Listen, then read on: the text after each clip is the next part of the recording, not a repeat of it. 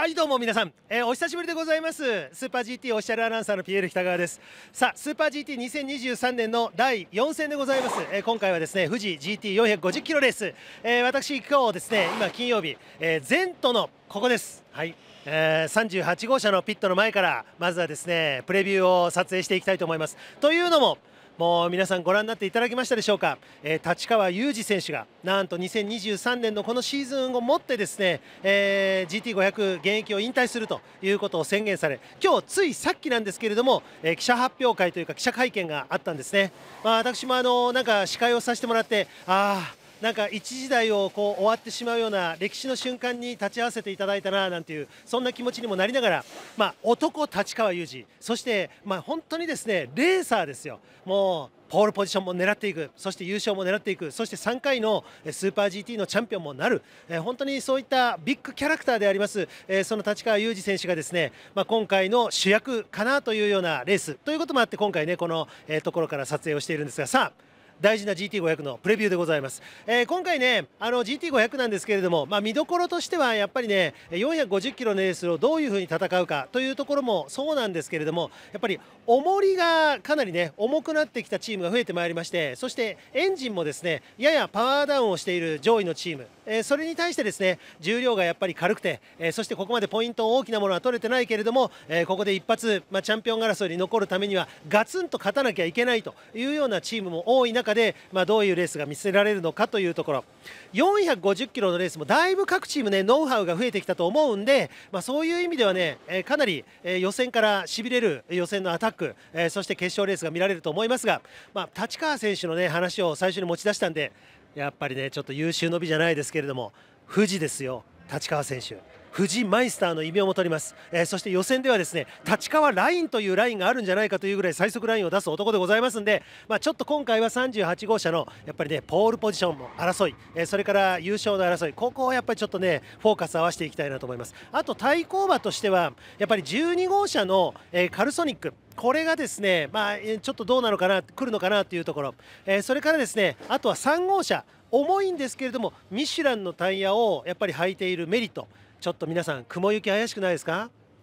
どうですか？西の方の空から台風6号の影響で台風6号がのんびりしてるんですけども勢力が強いんで、ちょっとね日曜日のお天気が雨絡みになるんじゃないかという予想も出てきましたんで、雨になるとミシュラン来るんじゃないかなという意味では、3号車の動向、それから、前回大きなクラッシュがありましたけどもマシンも、復活をしている23号車、この辺り、この日産勢とそれからレクサス勢、ここの戦いね、非常に楽しみにしたいなと思います。あとはNSX も優秀の美を飾るという意味ではね、新型の車両が先日岡山で発表がありまして、シェイクダウンの走行も終わった直後でございますんで、NSX 優秀の美を飾るべくホンダのねドライバーたちの奮起も期待したいところです。じゃあ続いては GT300 に行ってみよう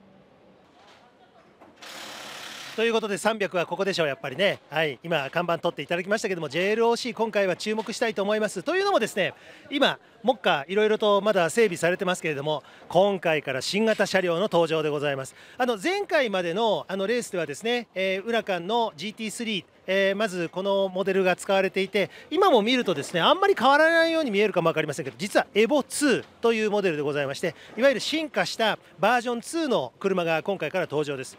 車がねシーズン途中からバージョンが上がるっていうのはいろいろメリットもあればリスクもあると思うんですけども、やっぱりねここのチームはねランボルギーニに対してね情熱のある乗りたけオーナーがもう本当にねランボルギーニ愛を感じるというか、シーズンの半ばだろうがなんだろうが本当はね2台一緒にエボリューション2にしたかったそうなんですけども、ちょっとそれは叶わないんですが、このシーズン途中から、車をですね新型に変えてきました。でもうすでにこのレースを迎える前に岡山国際サーキットでシェイクダウンも小暮選手によって行われていますので、ちょっとねまだデータが少ない中ではありますけれども、どんな進化を遂げているのか今回は GT300 このちょっとエボ2期待したいと思います。富士では悪くないんだよランボルギーニいつも。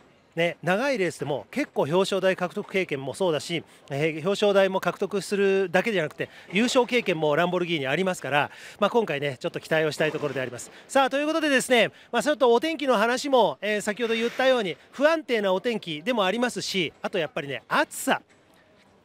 来る方